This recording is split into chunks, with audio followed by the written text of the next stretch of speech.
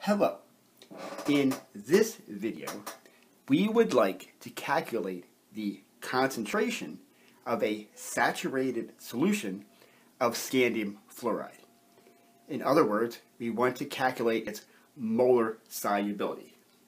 And the first thing that we always want to do in an equilibrium calculation is to write out the relevant equilibrium. So in this particular case, we start off with the scandium fluoride solid, and then we put it into solution. It's going to ionize to a very small extent because it's a weakly soluble salt, and it's going to ionize. And we're going to see that for every 1 mole of scandium fluoride that dissolves, we get 1 mole of scandium 3 plus ion plus 3 fluoride ions.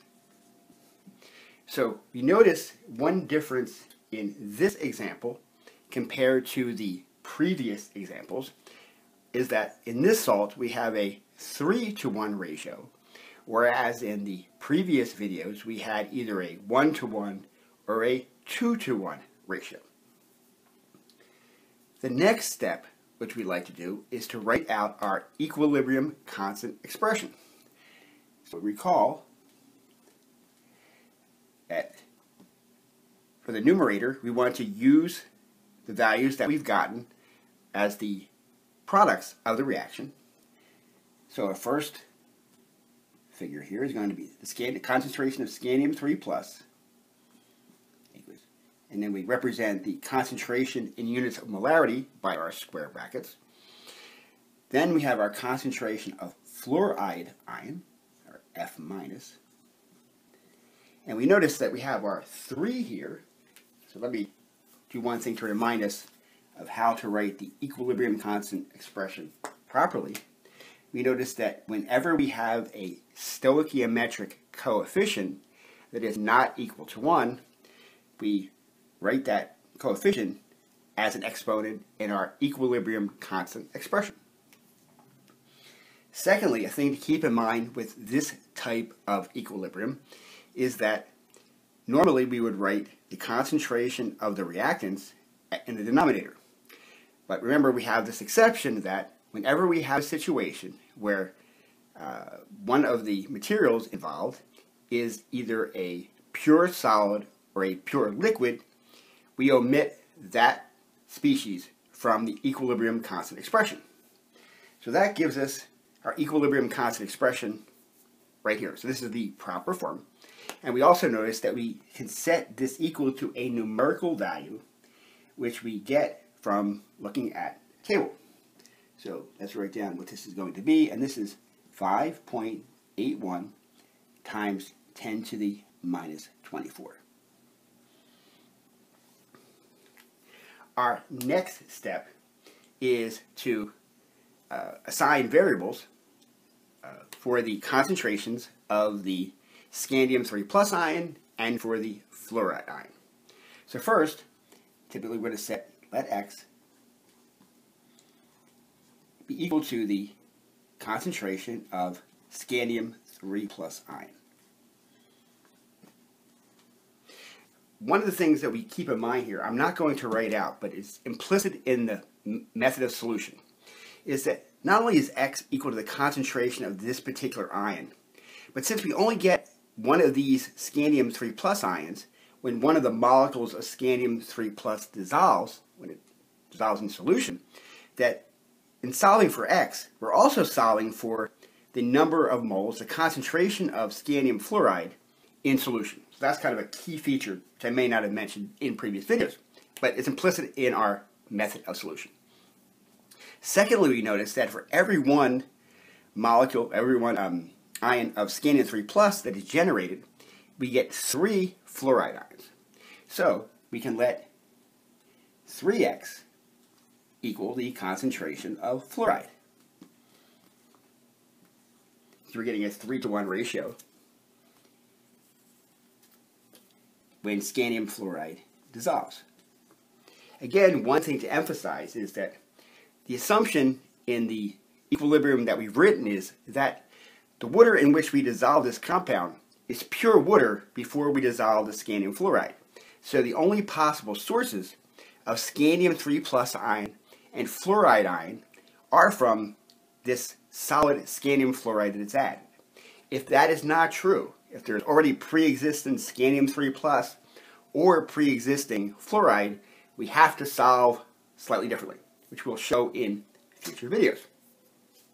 So now the key feature is to take these expressions that we've written down and to substitute them into the equilibrium constant expression that is in the line above it. So let's do that. So scandium 3+, that's X, so we can write down X there. Fluoride, just inside the brackets here, is equal to 3X, so we'll be careful to write that. What was in brackets here, we're writing as parentheses. But then we also have to remember that in the equilibrium constant expression, the KSP, we also have this exponent of 3, which we make sure that we have to put that in there. So notice we have a 3 here, which comes up because we have a 3-to-1 ratio. But then we also have the 3 as the exponent, and that's because of the rules by which we have to write equilibrium constant expressions. So we need both of these 3's, and if we leave out one of the 3's, we are going to make a mistake. So the second step is, since we have this expression for KSP, we can set the algebraic expression equal to this particular numerical value. So we get equals 5.81 times 10 to the minus 24.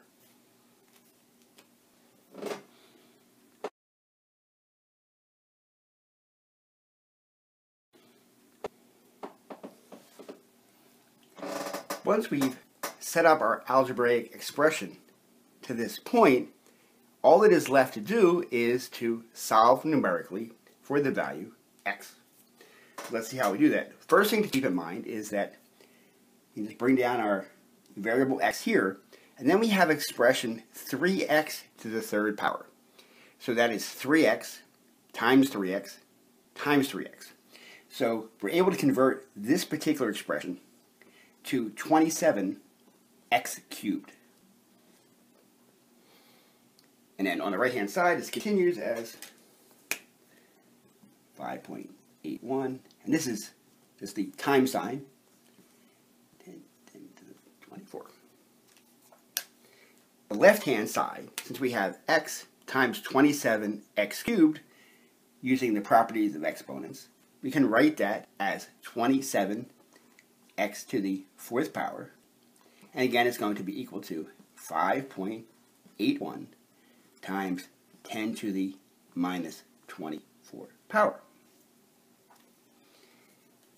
We want to get x alone on one side of the equation. That's the standard technique of how we solve algebraic equations. So the next step in our solution is to divide each of the sides of the equation by 27. If we do that, we end up getting the expression x to the 4th power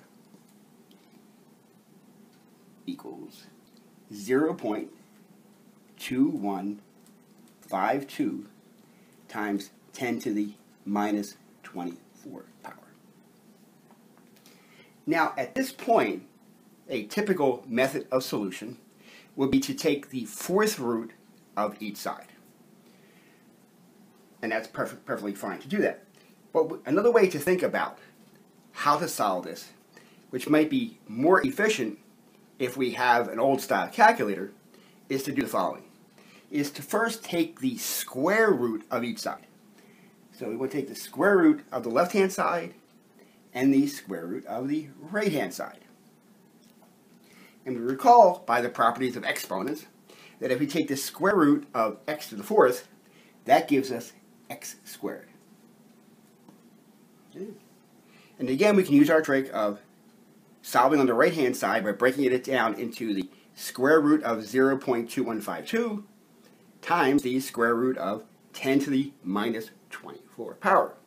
And since we recognize that we have an even power of 10 as an exponent, it makes it easy for us to calculate the square root of that part.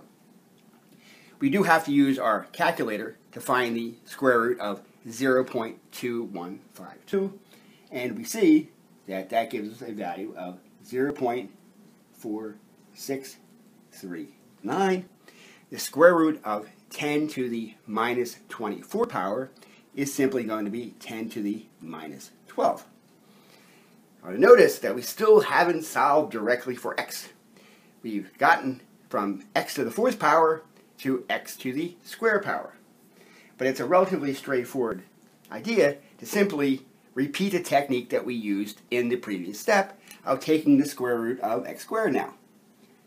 So we're using the idea that we can think of the fourth root as the square root of the square root. And that's exactly what we're doing here. So the square root of x squared is simply x. I can figure out the right-hand side as the square root of 0.4639 times the square root of 12, minus 12. So if we do that, we get 0.681 times 10 to the minus 6 power. The square root of 10 to the minus 12 is 10 to the minus 6. Now at this point, once we've solved for x, we want to convert our final expression into the standard scientific notation. So we definitely want to have exactly one non-zero digit to the left of the decimal point.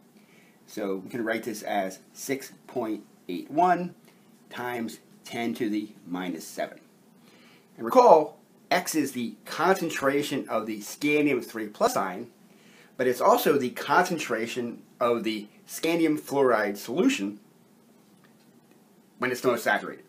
So this tells us that both of these expressions are equal to 6.81 times 10 to the minus 7 molar. So we're able to calculate the molar solubility of a concentrated solution, of a saturated solution of scandium fluoride as being 6.81 times 10 to the minus 7 molar.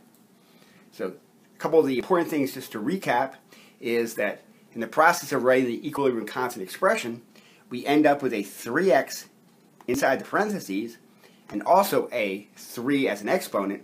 And when this is converted, simplified, we get 27x cubed. The second thing to keep in mind is that in the process of solving for x, since we have to ultimately calculate a fourth root, we can do that as an iterative process by taking the square root of the square root. I thank you very much for your attention. Have a good one.